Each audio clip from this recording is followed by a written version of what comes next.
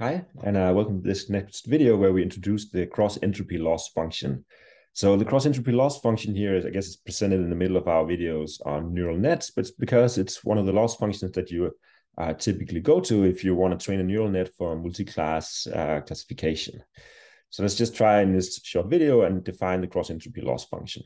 And we're going to motivate it by going back and recalling what we did for multinomial linear regression.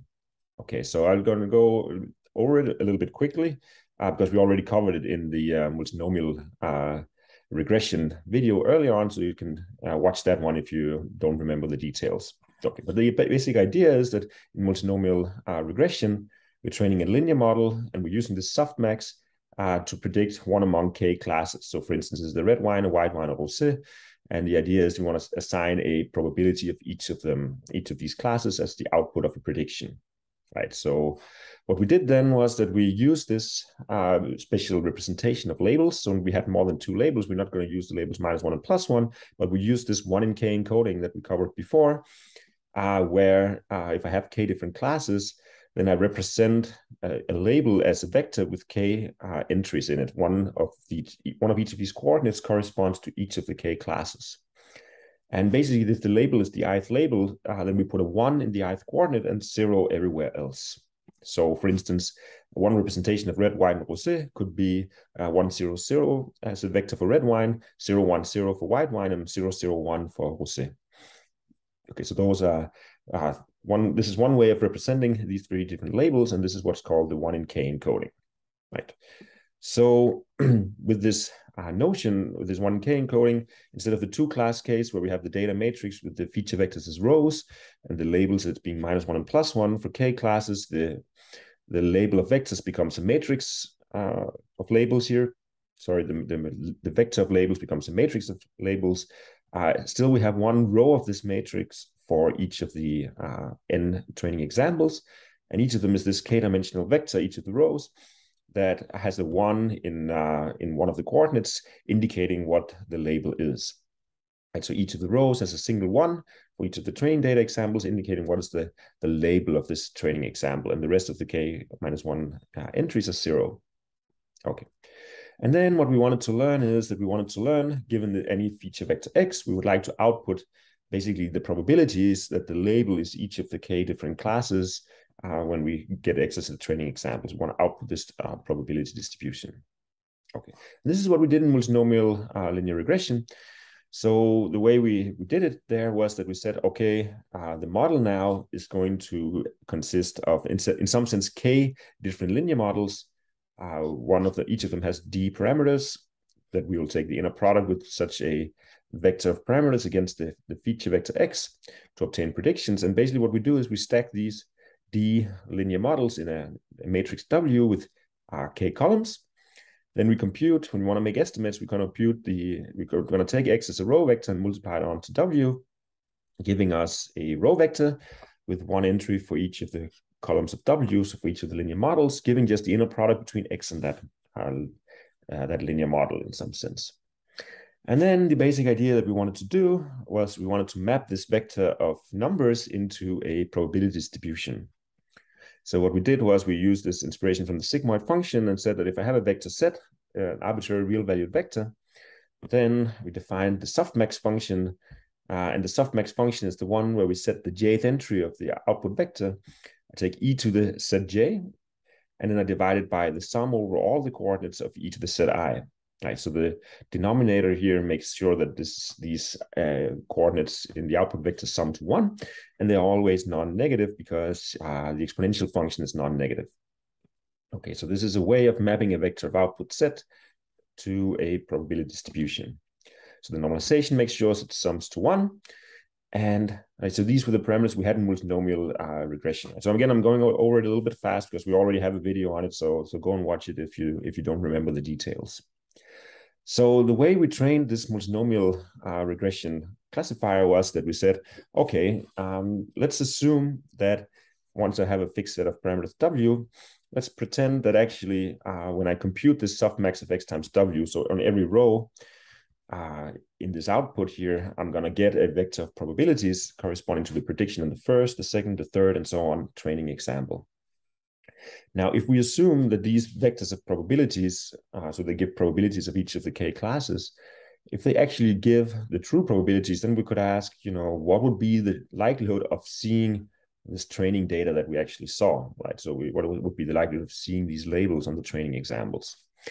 And we write this, so we assume, right, that in all of these learning theory things we've been studying, we assume that the training data are independent samples from the same distribution, which means that the probability of seeing all these, this whole data set, if I tell you already what are the feature vectors, what is the model, then it would just be the probability over each of the training examples of the probability of seeing the label yi given this model w and the feature vector xi. So, and now the important point was that, okay, if we assume that this vector, this set of parameters w, if we apply the softmax on x times w, if this actually gives the true probabilities of all the different classes, then the thing is that the chance that we see the label yi is exactly the ith entry in this softmax vector, right? And one way to extract that ith entry is to take, well, I can take the vector y, so this is the label. I could go to the label yi, that is some jth label, so then we go to the jth entry of the softmax vector, right? So the I indexes into the training examples. This is a vector, so the jth entry of that vector tells us the label. The entry that is a 1 tells us the label. If that's the jth entry, then we should look up the jth entry in the softmax vector. So this is what we do down here, right? So we take this vector of labels. It has a single 1 somewhere indicating the actual class. And when we inner product this with the softmax vector, because it only has a single 1, it's just going to extract that corresponding entry in the softmax vector. And that entry is what we believe to give the true probability of seeing this label. That's the assumption. So this inner product between the label vector corresponding to the ith training example against the softmax vector, that gives the probability of seeing this label if indeed these predictions were correct. Okay, so this means that the probability of seeing all this training data is this product over all of them. Right, and then we just had to maximize over W. That was how we did in multinomial regression. Okay, so we want to maximize this over W. So how can we do this? Well, what we did was that we want to get rid of this product and we want to make it a minimization problem. So we just took a negative log of this expression, and then we did scale by 1 over n to make it look like the kind of loss functions that we're used to. So it's the average over n training example of minus log of this term here, the inner product between yi and the softmax function. Okay. So this is kind of as a summary of how we did in multinomial regression. We ended up with this loss function down here. What I'm going to show you next is this cross entropy loss function, which is in some sense a generalization of this loss function here. So let's try to introduce it. Okay, so the cross entropy loss function is a loss function for classification when you have multiple classes, similar to the one before. And it's a generalization of doing this negative log likelihood from multinomial regression, and it's often used with neural nets for multiclass classification. Okay. So the basic idea is that we have basically you can be applied whenever we have a machine learning model that's supposed to output k probabilities that sum to 1. Right, so basically they have k output neurons and they're supposed to be probabilities, and the jth output is supposed to be the jth of these probabilities, right? So we're trying to train a model that outputs probabilities. And the intention is in all of these setups is that, well, the label belongs to one of k classes, and the idea is that the jth of these outputs should equal the probability of seeing the jth label given this feature vector x. And that's the general idea. This is when you would use this cross entropy loss function. So what does it look like? So it looks like this. So here's the definition. You sum over all the k training examples. You take minus, then you take the jth entry of this vector of labels y, and then you multiply it with log of the jth output of the model. Okay, so sometimes you take so you take all the entries of the label vector, and you multiply them each with log of the corresponding output of the machine learning model with a negation in front. Okay.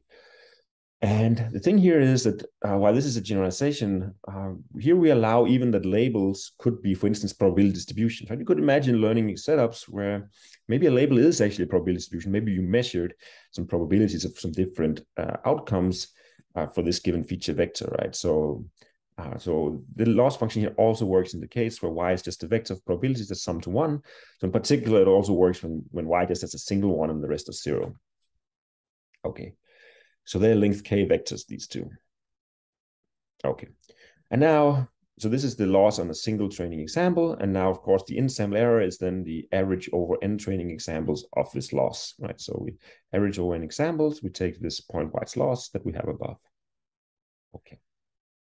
So of course, right, when we have n examples, right, we index the examples by an I, and then the entries, this is a vector of length k, and then we index that vector by the j. The same goes over here. We take the ith training example, we evaluate the machine learning model on it, and we take the jth output. Right. So this is the in-sample loss when you're doing cross-entropy loss. Right. So this is the one that you would be using. So maybe let's just end by just discussing a little bit of where the name comes from and things like this. And maybe just compare it to the multinomial regression. Right. So for multinomial regression, what we had was that the pointwise loss was this minus log of the inner product between the label vector y and the softmax vector. Here, the pointwise loss is the label y. You basically take each of the entries of the y vector and multiply it onto log of each of the entries of the output, or each of the outputs of the machine learning model. Okay, so in multinomial regression, right, we always assume that these label vectors had a single 1 and the rest was 0. And this means that if I actually look at what this pointwise loss is, right, so what do we get here? What we actually get, right, is only minus the log of the entry in the softmax vector where y is 1. Okay, so this is the same as actually the sum down here, because if we do this sum, then for the entries where y is 0, it doesn't matter what this log is, right, because it just disappears. And for the entry where y is 1, you just get log softmax of that jth entry. And this is the same as what you take minus log of up here, right? So actually they're the same, which means if you compare this to the cross entropy loss, right, here we have that the softmax function, right, that has all the entries are probabilities summing to 1, right, the non-negative numbers summing to 1, which is the only requirement we had of the loss function, right, that these h of xj's, all the entries of the output, are non-negative numbers summing to 1. So this is really, so the loss function we use in multinomial regression is just a special case of the cross entropy loss function.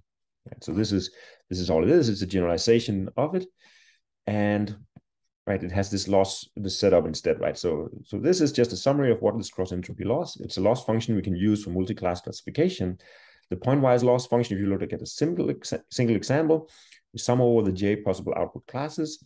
We take the jth entry of the label vector and multiply it with log of the jth entry of the output of the model, right? And then the in-sample error is that just the average over all training examples of this pointwise loss.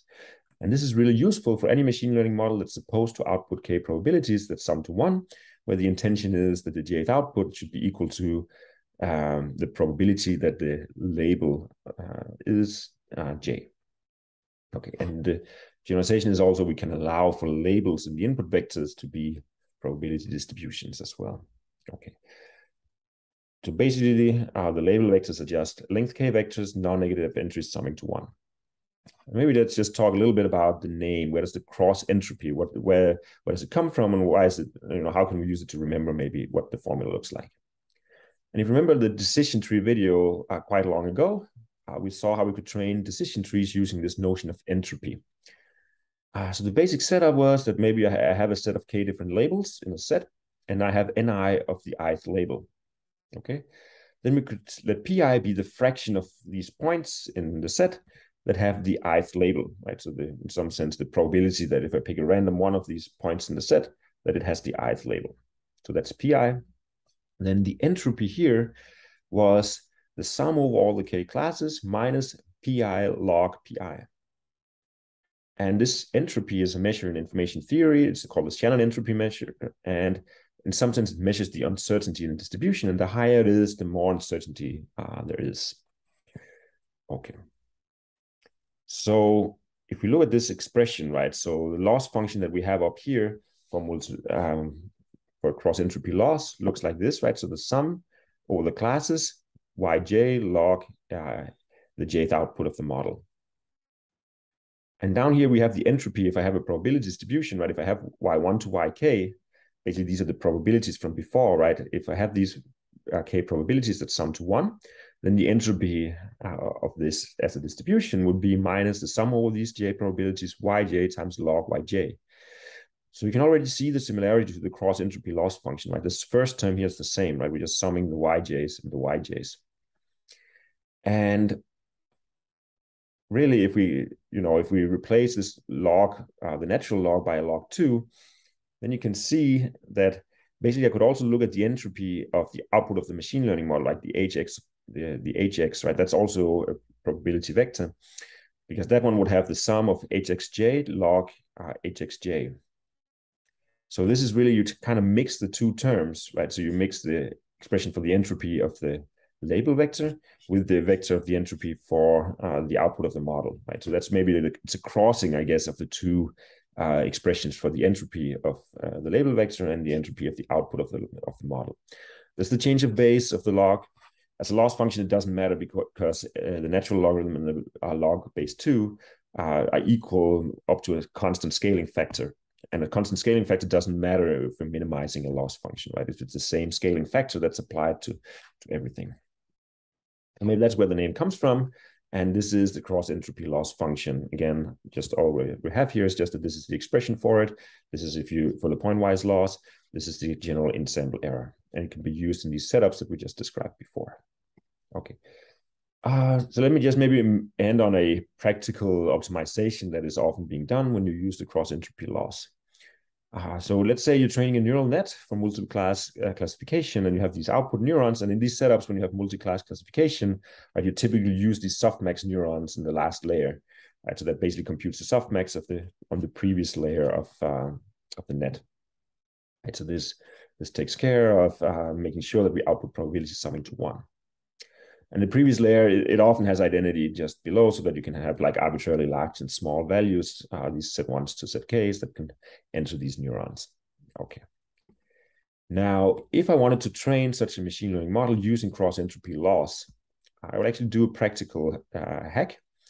And that is just to show, just for numerical stability, this softmax layer can be a little bit annoying, particularly if you have to compute these large numbers, these e to the zi's. This can be numerically unstable. And in particular, we also saw some tricks for trying to get rid of it when we talked about multinomial regression. But this is, in general, can be an issue that we have these large numbers. So what you can do while you're training it is, in some sense, get rid of this softmax layer and put it into the loss function. In particular, right, there are no weights on these edges here before the output layer. So when you're training, you're anyways only training stuff that's sitting below the softmax layer. So in some sense, we can kind of ignore this. And then what we can do instead is that, well, in the loss function, we just kind of introduce the softmax on the loss function. And the way we do it is really that we can say, well, the model right now outputs these set j's. So what we can do is just, well, we know we actually would like to train it as if it had taken a softmax at the end. So maybe we can just plug in the softmax function into the loss, right? So we're just defining a new loss function that includes the softmax expression in here. And the nice thing, I guess, is that the softmax is this e to the set j over the sum of the e to the set i's. And this log at least behaves nicely together with this e to the set j, right? It just becomes a set j. And of course, right, you still have to take log of the sum of the exponentials. And we saw some tricks for how to do that computationally in a numerically stable way before, right? So this is something you can do if you wanted to train a neural net in practice. This would be a good choice just to make it more numerically stable. And of course, when you train it as if the softmax layer was there, the important point is that once you're done training your machine learning model, you fixed all the weights inside your neural net, then you just reintroduce the softmax layer such that it's ready for when you make predictions, right? You kind of just pretended that you removed it, but pretended it was still there when you're by adapting the loss function, right? So you just have to reintroduce it at the end when you want to make predictions using such a model. right? So that's a practical optimization. And I guess this ends the discussion here of the cross entropy loss function.